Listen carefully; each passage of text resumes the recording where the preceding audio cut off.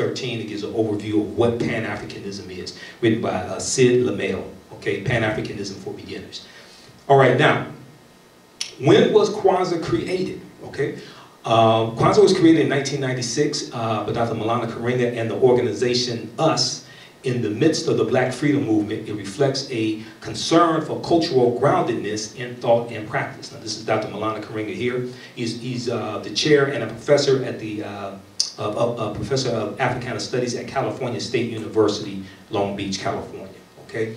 Now, I've done a lot of research, different sources, official website here, the organization US's official website, also numerous articles, and a lot of people say that Dr. Maulana Karenga created Kwanzaa, but if you go to the organization US website, now this is the official organization that are the custodians of Kwanzaa, and on their website, on the homepage, if you click on history, and it gives history of the organization, they also say that they created Kwanzaa, not Dr. Maulana Karenga by himself. He was a co-creator of Kwanzaa. So I think it's important to note that and honor those other people who were co-creators as well, okay? Now, Kwanzaa was created to serve multiple purposes and to address specific problems that African people were dealing with in America in 1966 when it was founded, okay? So it was founded in 1966, and also a lot of people talk about the background of Dr. Maulana Karenga and him doing time in prison, and possibly being an FBI informant and things of this nature, and the animosity between the organization US and the Black Panthers, what have you. Personally, I don't think we should fall prey to weapons of mass distraction. We should ask the question, is Kwanzaa, after a systems analysis as opposed to a paralysis of analysis, is this good for African people? Okay, if it's good for African people, then we need to practice that. Okay, we may hold people accountable for what they did, if they didn't atone for it, what have you, but a lot of us are majoring in the minors and focusing on personalities as opposed to the people. Okay, very important. All right, now, what are first fruit celebrations? Okay, because Kwanzaa means first fruits. First fruit celebrations have taken place in African history going back to Kemet, the land of the blacks, which is known as ancient Egypt. Okay. You'll also see the term Tamari, okay? And first fruit festivals also go back to Nubia, which is a Greek word, okay, when the original names was Ta-Nehesi or Ta-Seti. Ta-Seti meaning land of the bow, because these were fierce archers, okay? So you have first fruit celebrations that were celebrated in African cultures, okay? First fruit celebrations occur in ancient and modern African civilizations, also such as among the Ashanti of Ghana and the Yoruba of Nigeria, okay? We can also find first fruit celebrations in large African empires like the Zulu or the Amazulu, correctly the Amazulu of South Africa. And South Africa is also known as Azania Mwini Mutapa. And in some smaller societies in southeastern Africa, like Matabele, Tonga, and Levedu as well. So you're going to find first fruit celebrations. These are not celebrations that quote unquote Dr. Karenga made up. Kwanzaa is rooted in cultural celebrations coming out of various African cultures. Okay, this is something very important to understand. All right, now, the three main reasons why Kwanzaa was created. Okay, so we need to look at three main reasons why Kwanzaa was created. Then we'll look at five cultural traditions throughout first fruit celebrations in Africa, and then we'll deal with the 7 principles of Kwanzaa that come out of these 5 cultural traditions, and the 7 principles are known as the Nguzo Saba. Okay. All right. Now, three main reasons why Kwanzaa was created. Number one, Kwanzaa was created to reaffirm and restore our rootedness in African culture, which we have been stripped of for the most part during the Ma'afa, the great disaster, known as the transatlantic slave trade.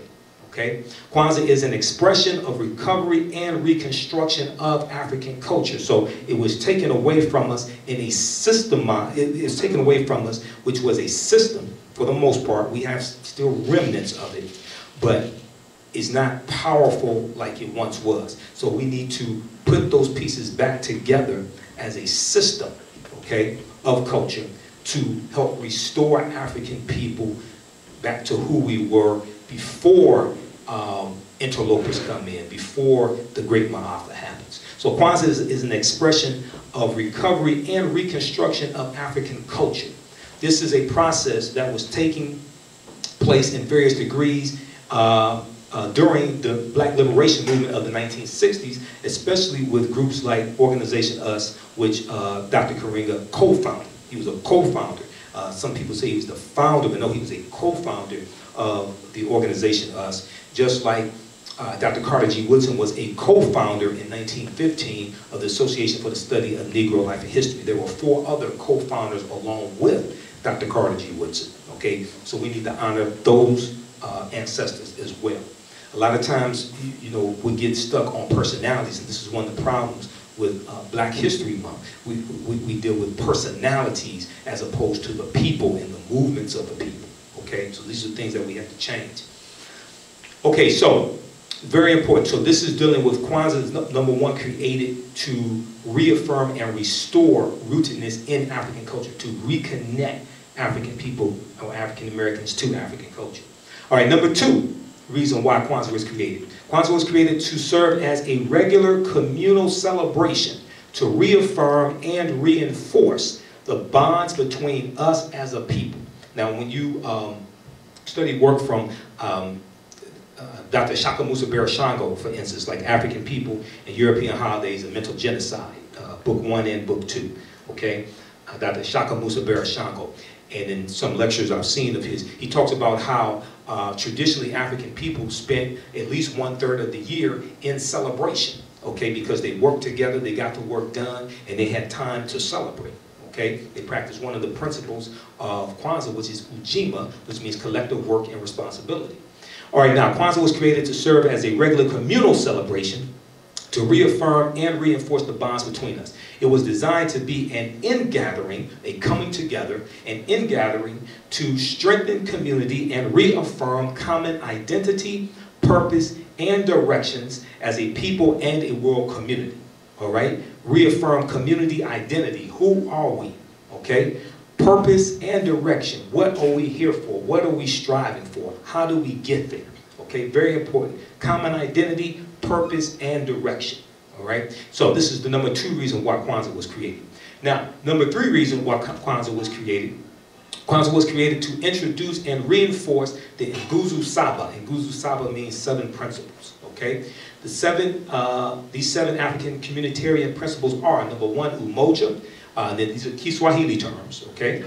Umoja, which means unity. Kujichagulia, which means self-determination. Ujima, which means collective work and responsibility. Now, we've all heard the word Ujima before, even if you don't remember. Even before you've heard about Kwanzaa, or maybe started celebrating Kwanzaa in the 80s or something like that, okay? There was an episode of Sanford and Son called Lamont Goes African, if I remember correctly. Like Lamont Goes African. So Lamont is wearing a dashiki, and he meets a sister from Nigeria, and he's using African words and wants to adopt African culture, okay? And he changes his name to Kalunda, all right? And Bubba and Fred are there in the house, and the Lamont says, we're gonna get some Ujima in this house. And Fred said, Bubba, you ever heard of Ujima? I never heard of that before. And Bubba said, I never heard of Ujima. He said, I know Big Jima, but I never heard of Ujima. Okay, so we heard this back in the 70s, we just didn't know what it was. And they didn't mention Kwanzaa in the episode, I don't, if I remember correctly, because I've seen it 100 times, it's like every other episode of Sanford and Son. But we've heard it before, okay, so we can reference that. Okay, Ujima, collective work and responsibility, okay, is the 3rd principle. Ujamaa, cooperative economics, is the 4th principle. So cooperative economics, that relates back to economic empowerment. Here when we deal with the pyramid analysis, okay, and we have the foundation, African history and culture, all right? So we see how this ties in. All right, number 5 is purpose, Nia, which means purpose, okay? Number 6 is Kuumba, which means creativity, all right? We know African people are very creative. We have the singers and the dancers, we have the mathematicians, we have the engineers, the electricians, computer scientists, things like this. African people are very creative, but we have to harness our power, take control of our talents, and use those to benefit African people in this country and around the world, okay? And utilize self-determination, collective work and responsibility, unity. Unity is number one for a reason, because culture brings about unity, okay? I never talk about we need unity, we need unity. No, we need to reclaim culture. The reason why other people, and people talk about how Jews are united, and Hispanics or Mexicans or things like this, because Hispanic is a tricky term. You could be from Peru, you could be from Cuba, you could be from Puerto Rico, you could be my complexion and be Hispanic or darker. You can come from Cuba. I've seen some dark Cubans, but they're classified as Hispanic, okay, not quote unquote African or African American. So it's a tricky term. All right. Okay, Kuumba, which means creativity, and last one, number 7, is Imani, which means faith. Okay, so these are the 7 principles of Kwanzaa, or the Nguzo Saba. Okay, now, we went through the 7 principles of the Nguzo Saba. Okay, 7 principles of Kwanzaa. Now, when we break down these 7 principles to understand what they really mean, Umoja, which means unity. Umoja means to strive for and maintain unity in the family, community, nation, and race. Okay? To strive for and to maintain unity in the family, in our homes, our community, okay, the nation, and race. So it means around the world, going back to Pan-Africanism. Number 2, Kujichagulia, which means self-determination. To define ourselves, name ourselves, create for ourselves, and speak for ourselves, okay? And if we have leaders, these leaders need to come from the people and be chosen by the people, not chosen by Europeans with wealth, not chosen by the media. Our role models need to be, we need to define what a role model is, first of all, and the role models need to be chosen by the people, chosen by the community, not by the European-controlled media. Just because somebody can dribble a basketball, just because somebody can throw a football, or hit a baseball, does not make them a role model. I don't care how many millions of dollars they have. Okay, this does not make them a role model. And we're looking to people to be role models who many of them themselves are in their early 20s. They may be womanizers, they may be alcoholics. And we're looking to the wrong people to be role models. Okay, the first role models are your parents. All right, we're looking at people who these children don't even know to be role models, and we haven't defined as a people what a role model is. We haven't put together a set of criteria based upon our culture to determine what a role model should be. Okay, so this goes back to self-determination. Remember, power is the ability to define and shape reality, and to have other people accept your definition of reality as if it were their own. Okay, and when speaking for ourselves, when our leaders are chosen, they can't be Negro leaders and civil rights superstars who are working to keep the European power structure in place and rely upon corporations to sustain them, European corporations to sustain them. Because when you look at, and some of them mean well, others are nothing more than professional beggars. Some of them have good hearts, others are just in it for themselves. I'm not going to call any names. But when you look at most of these civil rights organizations, almost none of them have any economic program of any substance, okay, that will allow African people to become independent. Because if they became independent, then we wouldn't need a lot of these organizations. A lot of these people will be out of jobs, okay, for the most part. All right, so to define ourselves, name ourselves, create for ourselves, and speak for ourselves. Power is the ability to define and shape reality and have other people accept your definition of reality as if it were their own. All right, now, number 3, Ujima, collective work and responsibility. To build and maintain our community together and make our brothers and sisters' problems our problems and to solve them together. Okay? Collective work and responsibility. We work together, we take responsibility for one another. We have to hold one another accountable as well, but we have to work together with one another, build and maintain our community together. All right? Number 4, Ujima, cooperative economics. My degree is in business administration. Taught entrepreneurship for about 7 years, done business consulting for 7 years. I studied entrepreneurship, economic empowerment, and African history going back to 1992. Okay, so about this 21 years now. Okay, so cooperative economics is something really near and dear to me. To build and maintain our stores, shops, and other businesses, and to profit from them together. Okay, 64% of the employees at African American owned businesses are other African Americans. So when we spend our dollars with our own people, we get a greater return on that investment because they're more likely to hire our own people. They're more likely to give a second chance to brothers and sisters coming back home from prison. See, it's one thing to push President Obama to end the war on drugs, but when the war on drugs ends and they let these brothers and sisters out who were caught up in selling crack cocaine and the crack disparity laws and things of this nature, what are they coming back home to? If we cannot create employment opportunities for them, if we are boycotting our own businesses, we cannot create jobs for our people and these brothers and sisters coming back home. Now, when we look at the dominant society, unemployment rate right now, I think is right around 7%, maybe a little higher, something like that, overall, for Europeans, overall. Europeans cannot create enough jobs for themselves and their children. So what do you think they're creating for you? This is one of the reasons why you had the big push for the privatized prisons and the omnibus crime bill back in about 1995, 1996, signed off on by Bill Clinton.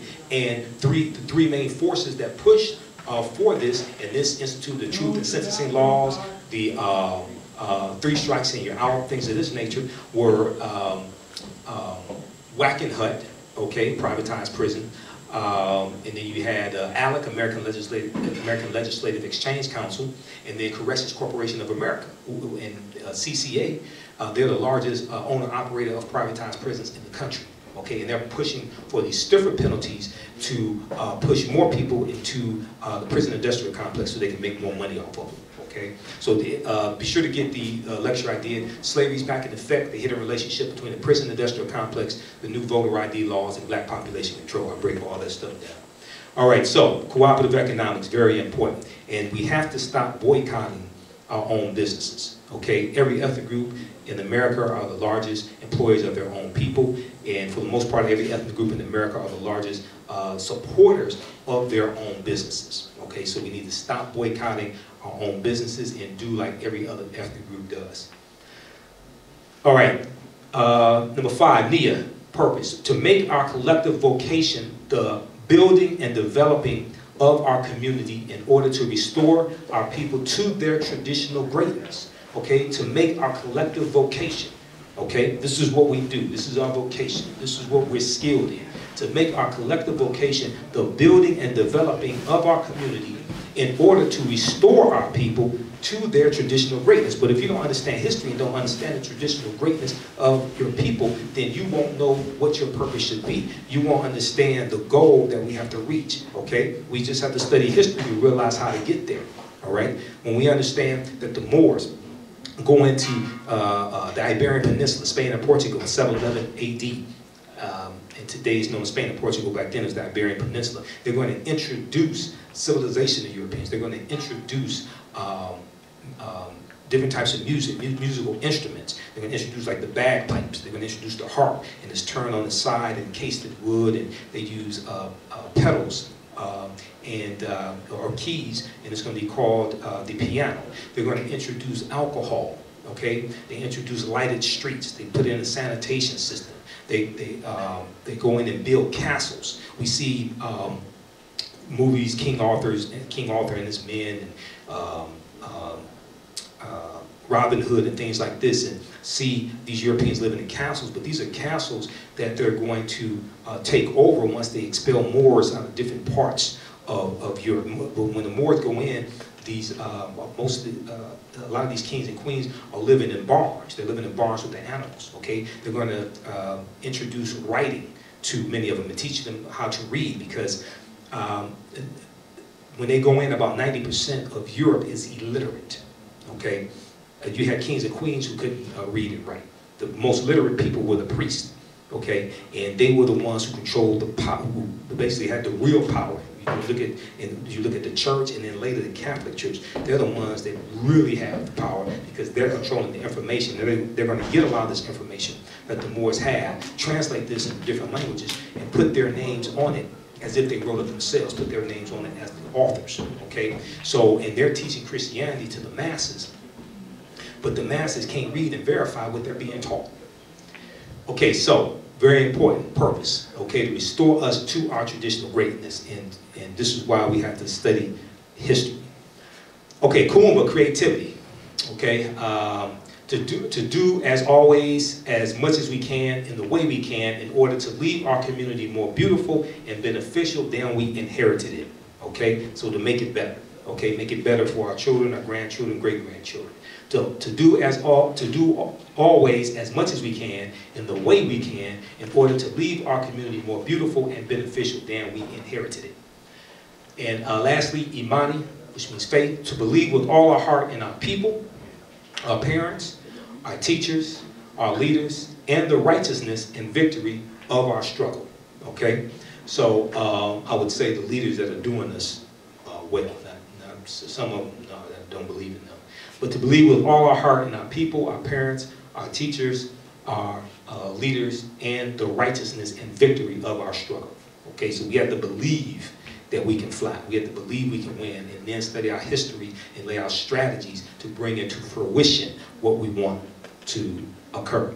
Okay, but we have to set what the end result is. We have to define what freedom is. Okay, many times you hear civil rights leaders saying that we're making progress. The question I would ask is, what are we progressing towards? When has the end result been defined? Equality is very ambiguous. Usually I'm talking about economic empowerment for African people. So yeah, you may be moving from point A to point B, but how are we determining whether this is advantageous or beneficial for African people, for African Americans? What is the end result? Okay, one of the problems with only studying our history from 1619 up until now is if the majority of what you know about your history is dealing with you being a slave or in slavery, then you will mistakenly think that anything that you do after slavery is somehow progress, and it's not. Okay, so these are the 7 principles of the Nguzo Saba. Okay, and the 7 principles of Kwanzaa. All right, now.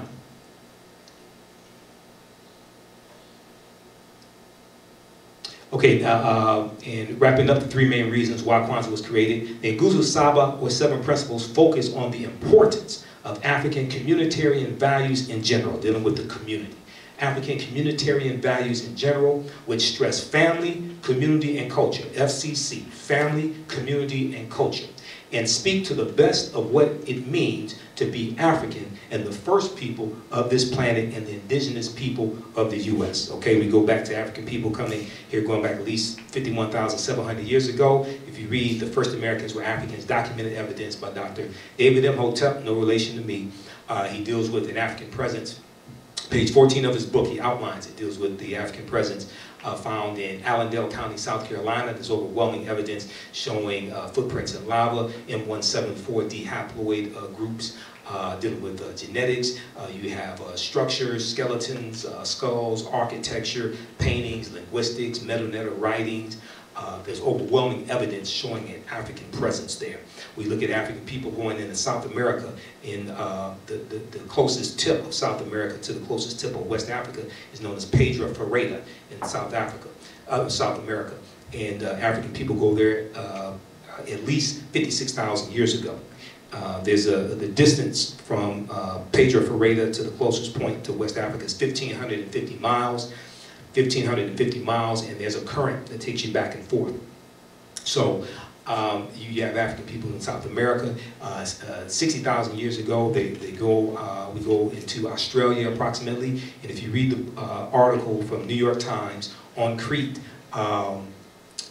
new evidence of very ancient miners. On Crete, evidence of very ancient mariners. Okay, New York Times, 2010. February 2010. They deal with the African presence in the Greek island of Crete going back at least 130,000 years ago. They talk about Africans going into Australia 60,000 years ago. We know they go into South America 56,000 years ago. At least 51,700 years ago come to North America. And about around 50,000 years ago go into Europe as well. Okay, so we can, and then you have the Folsom people, which is another group of African people that come here about 15,000 years ago. Dr. Claude Anderson talks about the Folsom people as well, if you read Black Labor, White Wealth, and also Dirty Little Secrets, Volume 1, by Dr. Claude Anderson. He talks about the Folsom people. Good things happen when you have an environment of commitment and dedication. Not just talked about, but lived. Lessons of our past, issues of our future. Okay, we learned a lot in school about 1492, Columbus sailed the ocean blue and all that stuff, but you know what? There were Africans before Columbus, and we've got Dr. David Imhotep to tell us his history lesson that we need to know. Welcome, Dr. Imhotep. And I should say, you have a PhD in ancient African history. That's correct. And that's kind of unusual. Yes, it is. Yeah, so congratulations on that. Thank you very much. Yeah, how did you get interested in this area? It was part of my dissertation led this way, but I could not vary to another subject when my other subject here. So I said, later on I will write something about that because it's not important in my dissertation at this moment. So that's why I did the book as soon as I finished my dissertation. Wow, and we should say, we have a picture of the book too, and it's the first Americans were Africans, and we were talking about Dr. Ivan Van Sertima because I remember back in the 1980s, my dad took me to hear him. He came here to Cincinnati, and his book was They Came Before Columbus, and he talked about you know, how Africans were here. He had a lot of, I mean, great research information, and so it was just kind of eye-opening, but we haven't heard a lot about that recently, so tell us how you got involved here. Well, I'm showing that Africans not only came before Columbus, they came before the Indians. So you're going even farther back. I'm going farther back, at least 56,000 years old. Okay, now we've got a graphic up here about 130,000 years ago. Yeah, well, they sailed over here. And when I lecture, people say, well, wait a minute, humans weren't sailing, let alone they weren't boating 130,000 years ago. And I beg to differ. Last year, New York Times quoted the BBC, and they wrote an article on how in Crete they have found a stone industry of stone tools going back to at least 130,000 years. And Crete has been an island in the middle of the Mediterranean for 5 million years. So they had to sail, and it was a continuous civilization, which means they were going back and forth. They knew how to navigate. So if they got to Crete 130,000 years ago, it's easy 70,000 years later that they could make it to the Americas at 56,000 years ago. Right. That's really, now how did you even get back to this research? I mean, this is just, you know, did you start by reading They Came Before Columbus, and then you expanded on that research? Yes, you see, 36 years ago, Dr. Van Sertima's book came out, and this information is piled on for 36 years. So many different things, so many cutting-edge articles and things have been found since then. Yeah, and so, and what's the reaction you get when you talk about how Africans came here even before Native Americans? People are amazed. They're shocked. They're shocked. First come shocks, and then they're smiling, and some frown, of course. And then, you know, and what about the school systems? Because, you know, have we gotten this information to the educational system? Not yet. The book has only been out for a month and a half. And what kind of feedback are you getting, though, when you go around and talk about this? I mean, I'm assuming you're doing lectures around the country. Yeah, well, I always bring my peer-reviewed articos. Okay. Because my thesis, which is the same as my title, The First Americans Were Africans, is backed up by 7, soon to be 8, peer-reviewed journal articles, which is the height of academia. Wow. And so you've got credibility. I mean, people can see this research. What do you think? Do you think this is going to change history at all? Well, for hundreds of years in Europe, people thought the world was flat, and it took a while for them to be able to say the world was round in order to go out there and navigate and see that it was indeed round. So it's going to take a little while for them to get around this, but it will happen. Well, and tell us a little bit about these Africans who came before the Indians, before Columbus. Okay, they came here, and they were first. They came to Pedra Fiorida, which is northeastern Brazil, and you'll see that that's the closest point from Africa to South America. And by canoe, a fellow, a navigator who was a doctor, wanted to prove that it could be done just in a canoe, and he set out in a canoe with a supply ship, but it did not touch him. He had a canoe with no oars, no paddle, no sail, nothing. He just sat there, and the currents took him straight from Africa to here. You've heard about people, if you throw a bottle in the water with a note, it'll come over. Yes, there are rivers in the ocean, currents.